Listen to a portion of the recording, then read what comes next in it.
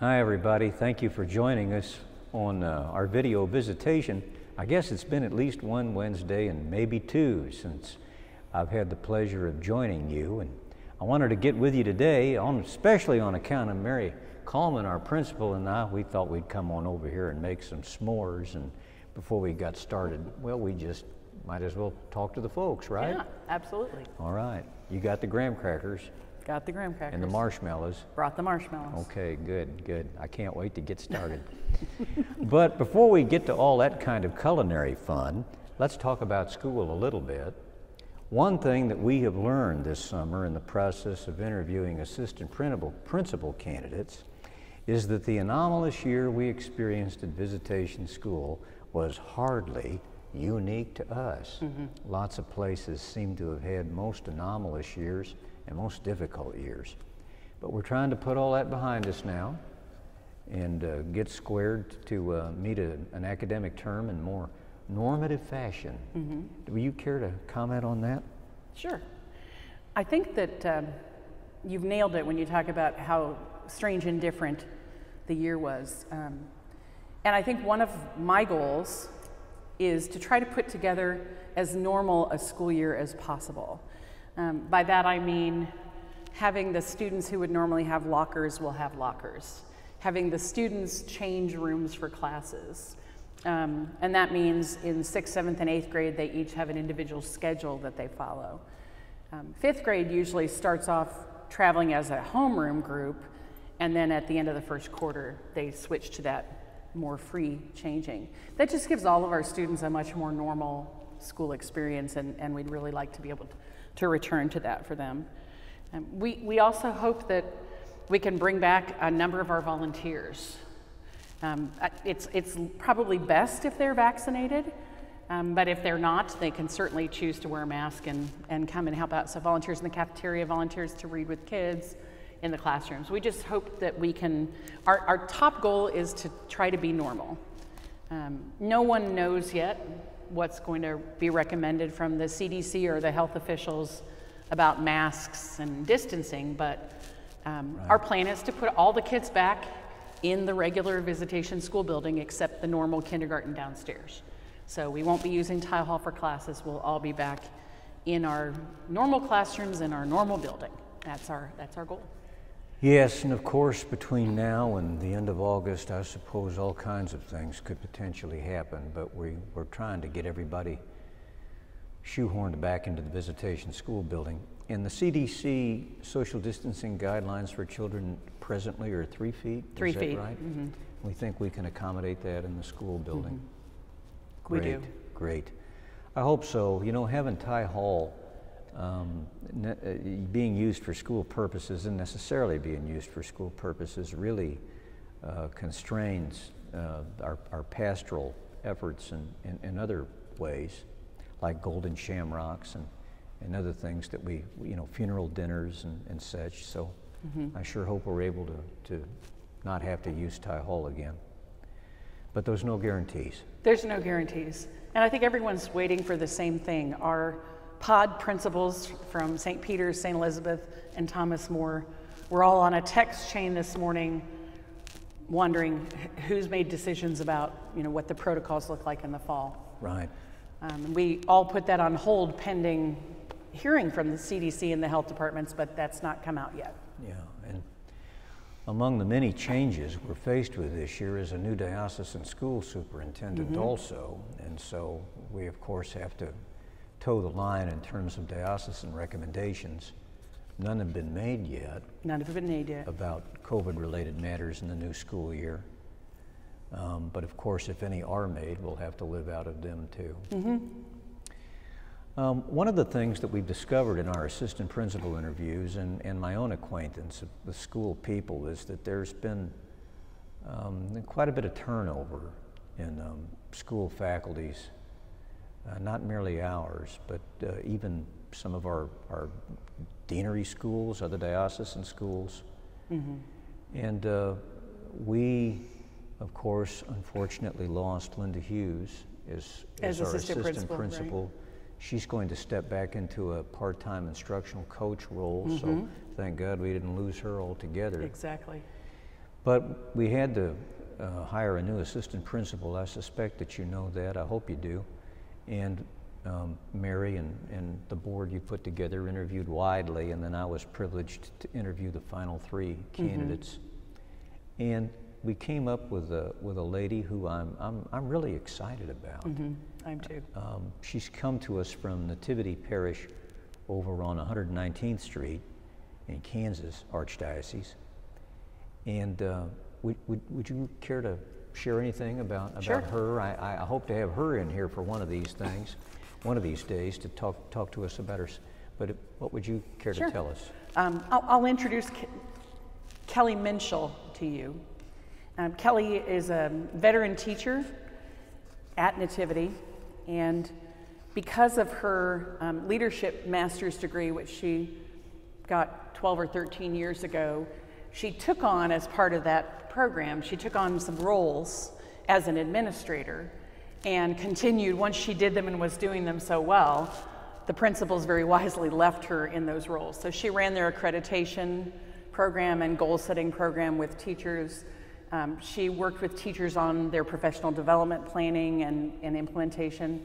And she shepherded the school through the STREAM integration process. And STREAM would be the science, technology, religion, engineering, art, and math.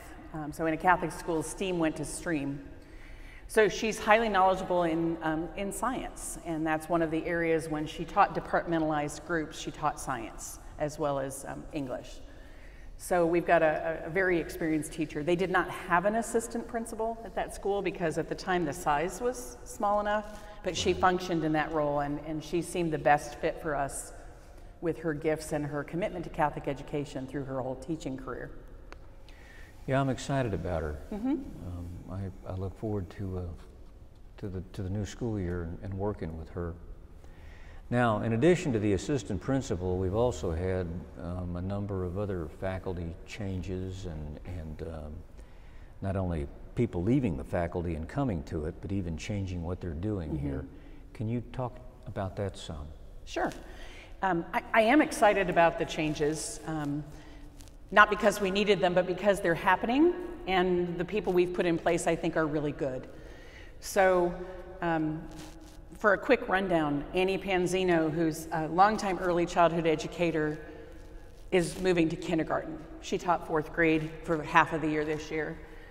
Katie McSorley, who comes with elementary teaching experience, is moving from teaching a special class to teaching 1st grade. We were able to hire Kim Carollo, who has been at Presentation in early childhood for 20 years, but taught kindergarten at Viz in the early 90s and is glad to come back and be a 1st grade teacher for us. Bridget Winget took a call from a gal who was looking to substitute teach, and as she heard her story, she connected us, and she's an amazingly gifted teacher with 20 years of experience coming to us from California, and she'll be teaching in 3rd grade. Vargas, is that Vargas, right? Jen Vargas is her name. Yeah. In 5th and 6th and 7th, it's internal switches to move people to the right position, but also to teaching their strength.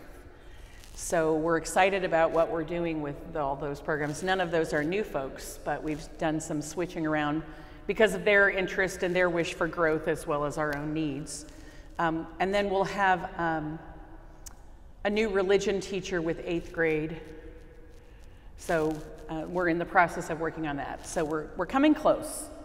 I'm really excited to say that because it's been a strong interest from a lot of parents, we have hired an enrichment teacher who will be working with students in those added challenge programs. She'll be there with us 3 days a week. And then we have contracted with the Language Project to bring in the Spanish program, and I'm excited about that. As a former Spanish teacher, I think this is top-notch and will do us very well. Sorry to not have Senora Votner with us, but it's going to be the next best thing, similar in her approach to that. Mary, I know you've been so busy trying to keep all these balls in the air and fill in the blank spaces. And that may not even be the half of it. We, of course, have the EANS project, and you might describe again to the folks what that is and bring us up to date on where we are with that. Yeah, the EANS project is emergency assistance to non-public schools. So it's federal funds that have been allocated to the states and then allocated to schools. Those funds are to help us, it's strange with the timing, but to help us support pieces that we need in place if we should have any students who have to go virtual. So to have distance education. So we'll be able to upgrade our technology, as in projectors and additional devices, especially cameras for teaching. But there are also funds in there that will help us pay some of last year's expenses that we were not able to already get covered through other federal funds. So we're excited about both of those things. And we're pursuing this, as I understand it, at the encouragement, if not insistence, of the diocese. Definitely the encouragement of the diocese. The state of Missouri is offering these funds to non-public schools, and they've been allocated, and so we hope to obtain a portion of them to help us out. Absolutely. I noticed finally there are a good deal of service trucks parked around the school these days. Yeah. In a school facility, there's always so much to do to maintain. And so we've got those projects underway. Can you describe those and give us a progress report on that? Sure. Some of the summer work that's going on. Our maintenance crew is doing their normal, everything needs to be dusted, cleaned, and then carpets cleaned and floors waxed. So they're in a cycle with those programs right now. Today, Gate City was over, replacing some windows that had lost the argon in between the panes. So we needed some new window panes in the library, and I think going into the one wall of the cafeteria. So it's a lot brighter and clearer there, so that was exciting. U.S. Engineering has been around, changing out the filters in all of the air conditioning units, rebooting them after the storms of last week, and keeping that going. We are waiting on, hopefully within the next 2 weeks, our delay carpet project. So this year is the 3rd year of the carpet installation replacement in the whole building. So we are scheduled to have the top floor, all of that carpet replaced. So we were hoping it would happen in June. It hasn't happened yet, so we're making adjustments to get all the other work done and waiting for that to come. And that will complete the replacement of carpeting in the school, won't it? It will. This 3rd year, everything will have been replaced. So I think things are kind of, looking better over there, I think, in my estimation. They are. Maintenance is, it's a challenge that never ends. It just never ends. Particularly when you have as many little people crawling through that building every day like we do. There's no crawling. Oh, okay, all right, running through the building, yeah, I guess you're right. Yeah, running, skipping, walking. Yeah. However, I think we're going to probably be looking at another decline in enrollment this year, aren't we? It's a small one, but yes, there's just a small decline in enrollment. I think people are making tough decisions on coming back to normal and trying to decide where and when they want to be, and wanting to know what's coming next. And I think that puts people on edge with making those important decisions. I think it's a temporary thing because there's a lot of good things coming. I didn't really touch on it, but all of our new people in teaching kindergarten through 2nd grade are getting their Orton Gillingham training. All of the teachers that are in math education are getting their Eureka Math training. Our new folks are getting their project-based learning training. So we're keeping those standards and programs that are well-loved very high. And this really is a COVID blip for us, I think, yes. Over these last 2 years. So. Well, of course, I hope you're right. The number of baptisms in the parish remains very, very strong. Now, of course, not every child that's baptized here lives in the parish. Some of them are the grandchildren of longtime parishioners, but there are a lot of children within our territorial boundaries, and we would like to collect all of them, if we can, into our school. We feel that we have a truly good program to offer, including some things that they cannot get anywhere else. To demonstrate that, I would highly encourage any of you to come over here to an 8:15 a.m. Mass on a Wednesday during the school year. I think you'll see in vivid three-dimensional detail exactly what I'm talking about. It's a beautiful, beautiful thing. It is a beautiful thing. Not perfect. No. But it's a beautiful thing. Well, okay, Mary, I kind of drawn a blank. Is there anything else you wanted to comment on vis-a-vis the school? I think we covered the highlights. Parents are going to get a follow-up email this week with putting some of these works in progress into writing. Right. So they can watch for that on their email. But and class lists are out. Class lists are out already. Okay. We continue to hire the last 2 positions, and we're on the trail of some great candidates. So Yep. that's what we know right now. All right. Wonderful, wonderful. All right, well, you know, in the way of anything else that might be said around here, well, I'll just wait till another time. There's nothing very earth-shattering going on right now. You know, it's summertime, and I won't tell you the living is easy, but it is, perhaps slightly less complicated than it typically is. So, Megan, is there anything you think we should mention? Not at all. How are those new raised donuts working out? First time was good. We'll try them again in August. All right. They were a definite step up, I'll tell you. Okay, everybody. Thank you so much for joining us again this week, and I look forward to seeing you again next time. Until then, goodbye and God bless.